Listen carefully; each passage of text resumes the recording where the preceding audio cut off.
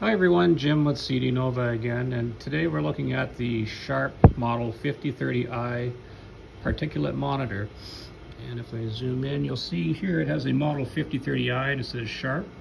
So Sharp stands for Synchronized Hybrid Ambient Real-Time Particulate Monitor.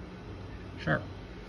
So this is a real-time beta detector and light scattering detector as well. So at the top it has a nephelometer light scattering device.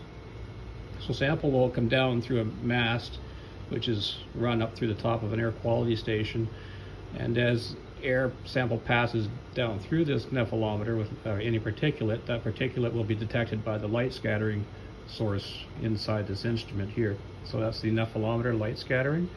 So that's the first stage of the Sharp particulate monitor.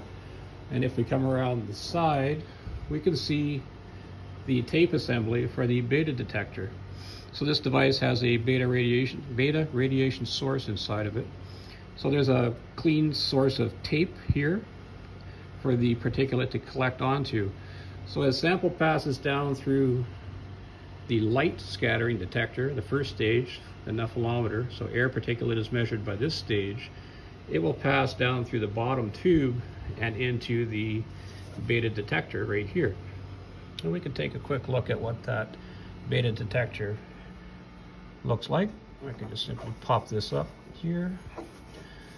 And underneath we have the beta detection source. So inside of here there is a C14 beta radiation source, and it simply bombards the tape down inside with beta radiation. So if you look down in, you can see that little white circle. That's the actual tape that you see here passing through this aluminum block, which is the beta detector block. So a specific area is sampled upon. You can see the little circles of past samples. So each one of these circles will represent about an 8-hour sample of particulate readings. So what happens is that particulate collects on the surface of the tape, and the beta detection principle is the beta radiation is attenuated as more particulate is collected onto the tape. So that's how that principle works, just simply beta attenuation by particulate collected on the filter tape on that specific surface area.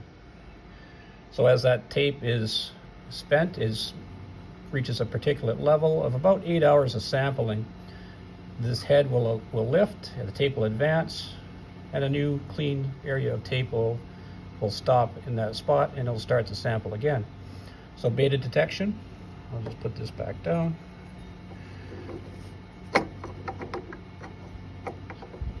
Beta attenuation, here we go, is done by monitoring each one of these little surface areas. So for example, this is one 8-hour sample of particulate, and as that particulate gets more and more captured onto this filter, the less radiation that will pass through the filter, it will be attenuated, so beta attenuation. So this entire assembly is just simply a clean take-up of tape, passes through and into the head assembly, is monitored for about 8 hours, and then the pump will stop, this head will lift by this motor assembly, the tape will advance, and a new section of tape will be stopped, and then sampling will continue for about another 8 hours. So coming around the back, there's a connector for pump power, the vacuum tube for the pump, calibration for pressure sensors here, Ethernet port, RS-485, monitor connector. This connector, you can have your analog outputs to a data logger, digital input control, power fail relay, and even some digital alarm outputs on this connector right here.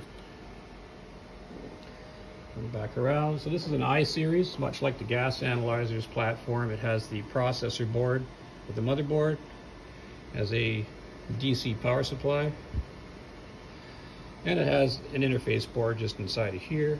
Here's the motor that will drive the tape assembly over here.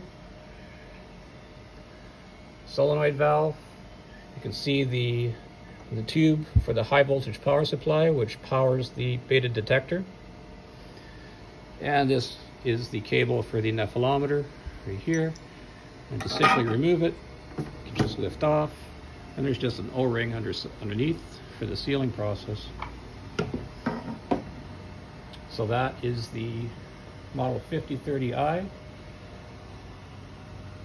beta detector. And again, it's a synchronized hybrid ambient real-time particulate monitor. That's what the SHARP stands for. If you have any questions, please feel free to comment. Thank you.